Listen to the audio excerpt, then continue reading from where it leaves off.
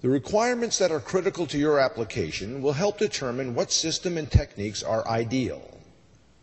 Typical critical requirements are speed. Use a drag cutting technique, tip-on work, for cutting 1/4 inch material at 60 amps or less with a non-metallic straight edge. A standoff guide can be used for cutting above 60 amps as well as the drag shield cup for some heavier applications. Reduce distortion. Use drag cutting with or without a straight edge up to 60 amps. This will produce the narrowest kerf and minimize heat input. Quality.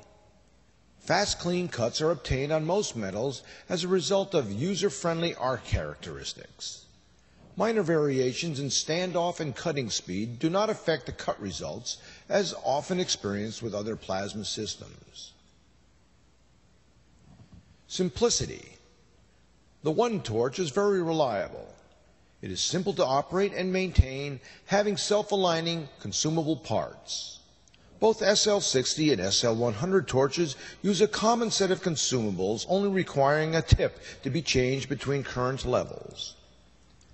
Pressure LEDs are color-coded to show green as good pressure settings and red as pressure errors.